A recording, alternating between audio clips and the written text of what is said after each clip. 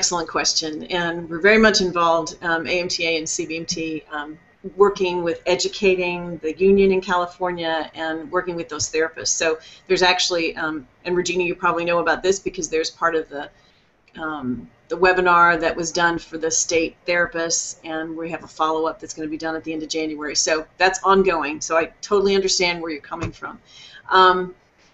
And you're not alone in the sense of people maybe not understanding why state recognition is important, even within the profession.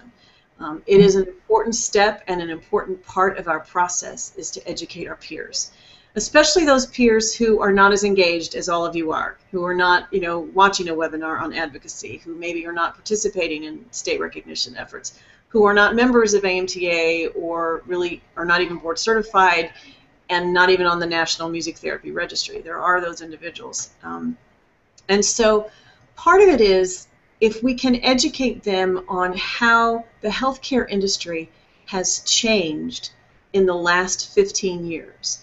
When I first started at AMTA, there was more focus on federal oversight of health professions, so that if we had a national certification, that was enough, and that we were meeting the requirements to work in certain settings. But as we worked through from like 2000 to 2010, it became more and more apparent that states were taking more power into the process of determining who's qualified to work in healthcare and education. And so that's really what kind of also was a part of the state recognition plan, was that we saw this change and we knew that just the national certification alone was not enough for us to be guaranteed the opportunity to work in certain settings. And so we realized we had to go state by state to make sure that the states recognized our profession and the credential that's required to practice. So in the process, we have found that many states, when they put together pieces of legislation recognizing a profession, if you work for the state facility and you're already in place, oftentimes states will allow therapists to continue working without getting an additional credential. Okay? And so those folks that are close to retirement would be protected, and that's understandable because they've been in the system for so long, and it's going to take a while to get these changes in place, particularly in California. But for those folks who might be younger in their career and are going to be working for a while, the conversation, especially with the folks in working with the unions in California, is that we want to provide opportunities for them to become board certified so that they can demonstrate they have the skill set to work as music therapists.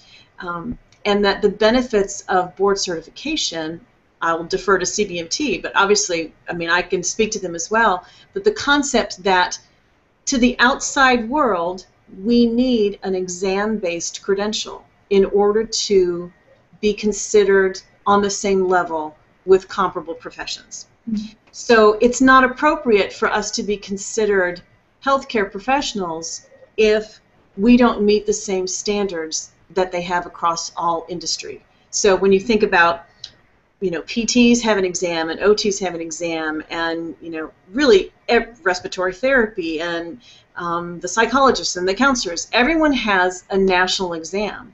And more states actually are relying on national exams. Used to be in the past, each state had their own test. Mm-hmm.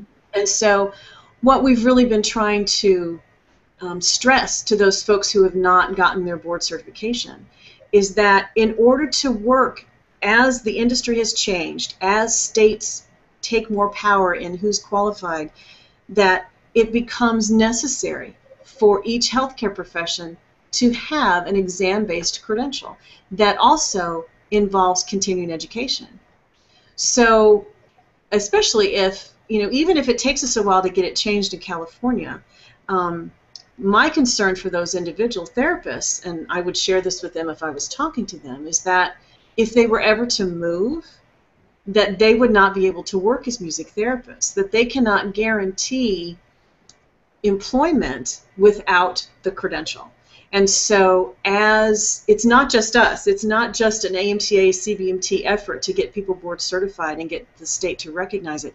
It really is an industry requirement, and you're getting more and more facilities wanting that level of competence and being able to measure it either by the exam as well as the continuing ed. So, so important. Plus, I would think just from your personal growth, you would want to be able to demonstrate that you're continuing to learn, that you're, showing that you're keeping up with the changes in the profession, and the only way to do that is to remain board certified.